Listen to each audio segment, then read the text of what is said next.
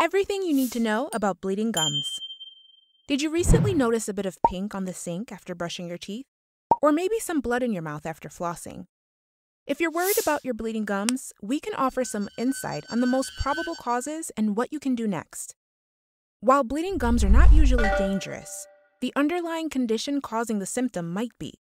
The most common causes include the following: gum disease or periodontal disease, bad brushing habits, poorly fitting dental implements, pregnancy gingivitis, unhealthy diet, health conditions. With the main cause of bleeding gums being gingivitis, improving your oral hygiene alone can go a long way in preventing this uncomfortable symptom. Here are some basic tips that you can follow. Brush your teeth every day.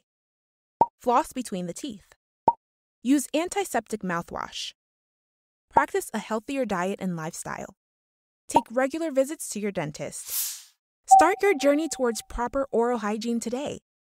By reaching out to us sooner rather than later, you can avoid the progression of gum disease and keep your healthy, beautiful smile for life. Whether you require advice, diagnosis, or treatment, book an appointment today and prevent bleeding gums in the future.